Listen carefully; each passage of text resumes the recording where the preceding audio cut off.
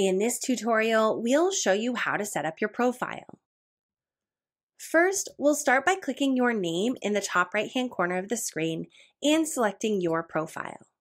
Here, you can upload a profile picture, change your password, input your name, email address, and choose a nickname which will be displayed when you leave a comment on a recipe.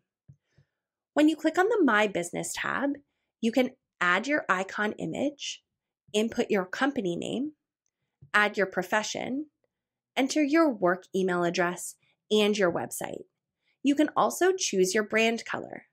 This information will appear on your shared links. Be sure to click Save Business when you are done. Under the Preferences tab, you can select your preferred units of measure. You can also toggle on Automatically Apply Icon and Theme Color when possible. This will pull your branding color and icon into all of your shared links. Next, you can select which nutrition information you would like to display on recipes and your planner. If you need access to any of the nutrients that are grayed out, you can use the button at the top to upgrade to the Plus plan.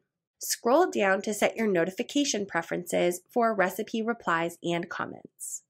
When you are finished making your selections, remember to click Save. You can also manage your snippets under your Preferences tab.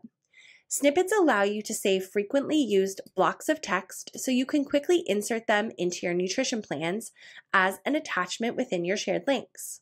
Under the Shared tab, you can view all of the links that you have shared with your clients and the stats on each of them. This is where you'll also change the sharing permissions or delete a shared link entirely. If you have Practice Better, you can use the Integrations tab to connect that Clean Life to Practice Better. Click the Generate button and name your integration key. From here, you can copy the token and paste it into your Practice Better account. Under the Subscription tab, you can view what subscription you are currently on.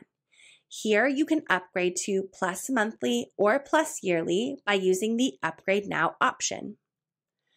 You can also see how many days you have until your next renewal, and you can update your billing information if you get a new credit card or if yours expires.